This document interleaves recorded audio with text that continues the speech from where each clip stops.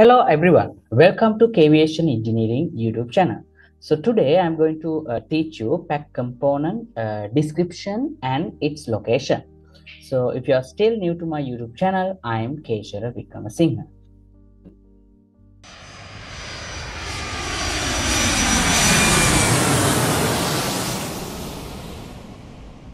So today is the lesson number 10. Today we are going to discuss about pack component location and description. So if you still not subscribed my channel, please subscribe, and you can see the previous videos. So it will be useful for you. All right. So yeah. So let's go to the lesson. Alright, so in this lesson, you will identify the location and the description of the pack components, right? So in this lesson, you will identify the location and the description of the pack components, right? So this is the pack. You can see the right-hand air conditioning pack over there, alright? Okay, so the first one, the pack controllers. Pack controllers, they have two pack controllers, primary and secondary. All right, so you can see the forward avionic compartments, pack temperature controller over there, right? So this is the location. All right, so okay, so this is the location. See the rack 90 VU. All right, see the pack component functions, the primary and secondary. This is the flow setting modulation, the primary will do and secondary will not do, and the pack temperature control from zone controller demand, primary also, secondary also. So bypass valve control, ram airflow modulation, and overheat detection and indications, pack temperature control to 15 Celsius, and failure analysis, bite and into transmissions to the zone controller, ECAM indications, anti-ice valve controls, data handling. So you can just go through this graph. All right. Okay, so let's go to the next one, air conditioning packs, right? So this is the air conditioning pack. You can see this is the pack, right? So this is the condenser, and this is the water extractor, this is the reheater, and this is the primary heat exchanger, main heat exchanger, this is the plenum chamber, right? So so you can see the water injection, injectors over there, and this is the location, right? So this is the location. All right. So the air conditioning packs are identified as pack 1 and pack 2 depending on the pneumatic manifold to which they are connected. All right, so you can see this is the live view, I mean the actual view, right? Okay, so let's go to the next one, third one, flow control valve, right? So flow control valve, this is the location, flow control valve. So here is the flow control valve, right? So here is the pneumatic actuator is over there, pneumatic actuator over there, and these are the pressure connections to flow sensors, and inside they have the butterfly valve and electrical connector over there, right? So this is the special locking screw. All right, so and this one, see the bleed air inlet. So bleed air is coming from this way, and this is the solenoid over there, right? So the flow control valve, this is the flow control valve. All right, so and this is the actual view here, the pack flow control valve over there, right? So the flow control valve has two functions. Flow control valve has two functions in the air conditioning system.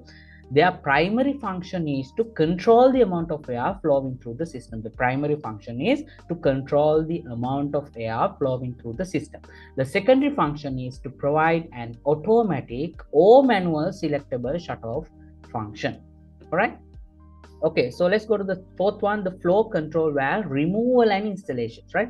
So removal and installation, you can see the same place over there, right? See the flow control valve is connected via V clamps to the bleed air duct on one side and the heat exchanger duct on the other side, right? So you can see the flow control valve is connected via V clamps to the bleed air duct on the one side, and the other side heat exchanger duct. Okay, right, so you can see this is the V clamp over there, this is the mounting, right? So this is flow control valve, and this is the heat exchanger ducts. From one side is connected to the heat exchanger duct, and other side is connected to the bleed air duct. All right.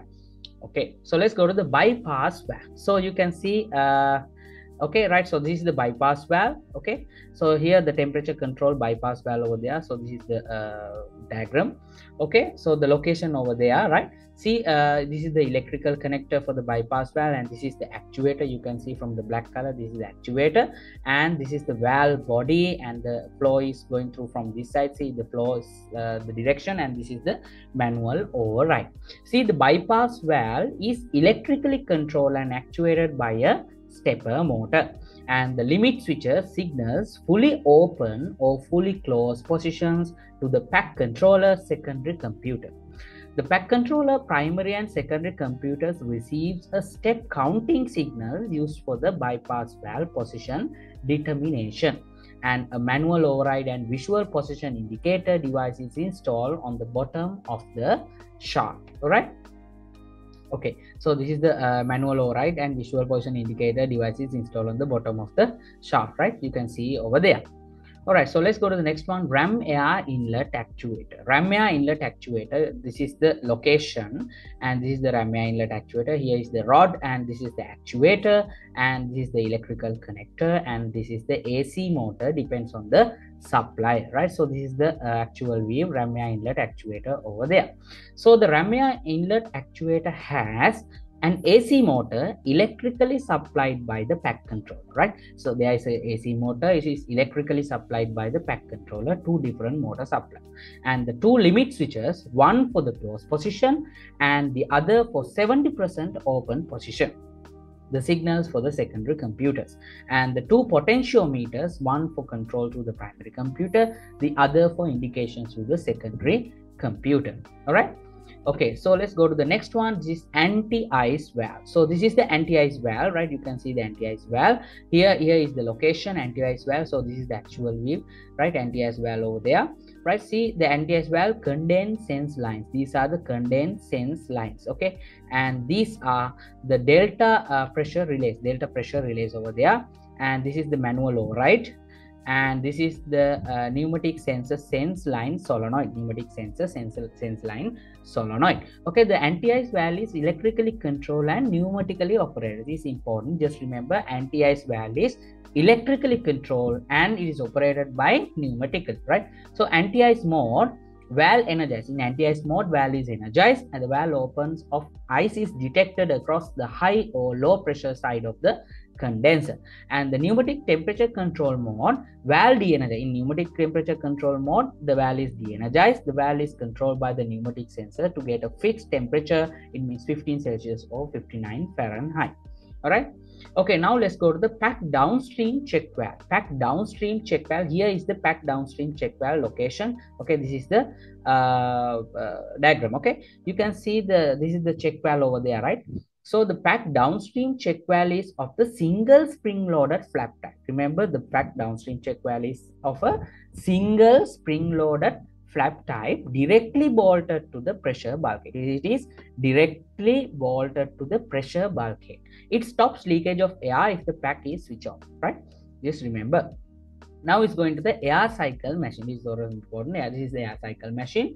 So this is the air cycle machine diagram. You can see the turbine outlet over there and hot air inlet for anti-ice and temperature control. This is over there duct and turbine inlet duct. So compressor discharge. This is the compressor discharge air go through from this side, and the air cycle machine hot air pressure bypass direction duct over there, right? So this is the compressor inlet. Compressor air is go through from here, and this is the fan housing, and these are the bearing ventilation. These are the bearing ventilators. These are used for the bearings ventilation, and this is the compressor and tapping for air bearing ventilations compressor over there, right? Okay, so the main component of the air cycle machine is rotating shaft. Remember, the main component of the air cycle machine is rotating shaft. A turbine, a compressor, and a fan are mounted along the shaft, right? The shaft rotates on two self-acting foil air bearings, and a double self-acting air thrust bearing takes the axial thrust loss. All right. Okay, so this is the actual view air cycle machine. Okay, you can see.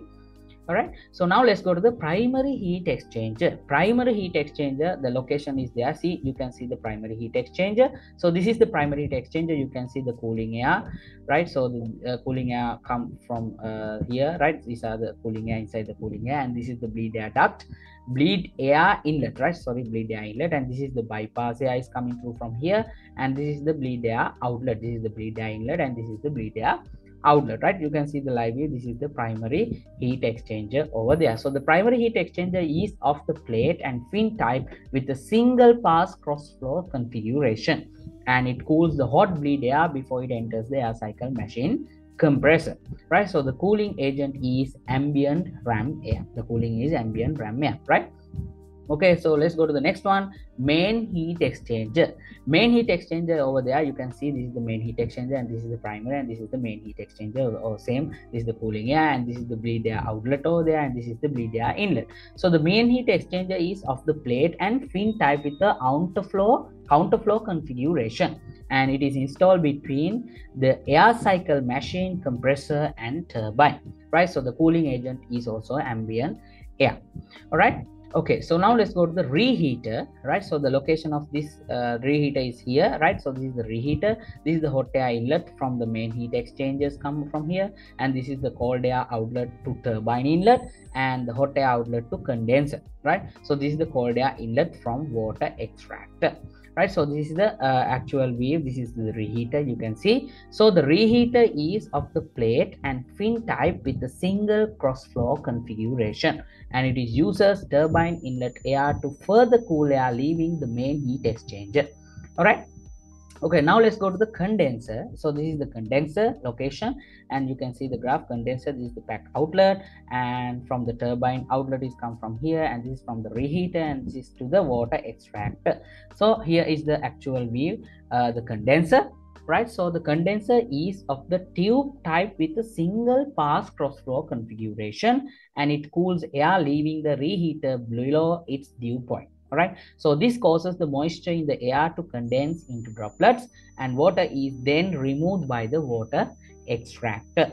All right, okay, let's go to the next one, the 14th one, water extractor. Here is the water extractor location, right? You can see this is the water extractor, right? So this is the water extractor. Dry air is go to there, and here the wet air is coming from here. Static spiral vanes, right? These are the spiral vanes. From this spiral vanes, it's turning to cold air, turning to hot air.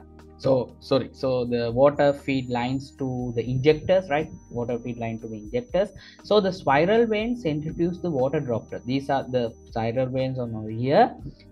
Spiral vanes centrifuge the water droplets into the inner surface of the water extractor body, right? So the water is then drained into the water injectors. All right. Okay, now let's go to the water injector. This is the water injector. So this is the live view, right, inside the ramya, right? So these are the water injectors. So here the location is over there, right? So the water injectors are installed in the ramya inlet duct. Remember, water injectors are installed in the ramya inlet duct upstream of the heat exchangers. The water from the extractor is delivered under the pressure into the ramya flow to increase the cooling capacity. All right. Okay, so next one is the last one, ozone filter. It is an optional one, right? But most of the aircraft, they have ozone filter. This is the ozone filter, and this is the location. You can see the ozone filter, the graph, right? So same. So the ozone filters are installed upstream of the flow control valve, right? Ozone filters are filters installed upstream of the flow control valve. All right, so that is the end of this lesson. So I think you got to know about the location and the description of the components in the packs, right? Air conditioning packs. So the next lesson, you will going to learn about the description and the location of the pack sensor components, right? So stick with my channel. You can learn about the learn about the description and the location of the pack sensor components in the next video. So if you still not subscribe my channel, please subscribe my channel, because it will be a motivation for me. Then I can make more videos for you, and because of that you can learn more about the A320. So and also, if you like this video and if you're interested about this video, please hit a like button, and also don't forget to press the bell icon. Then you can notify the new videos. And also, please share this video with your friends, relatives, anyone who interested with aviation. Especially for the aircraft, A320 aircraft. All right. Okay. So we will meet on next lesson. Have a good day for all of you.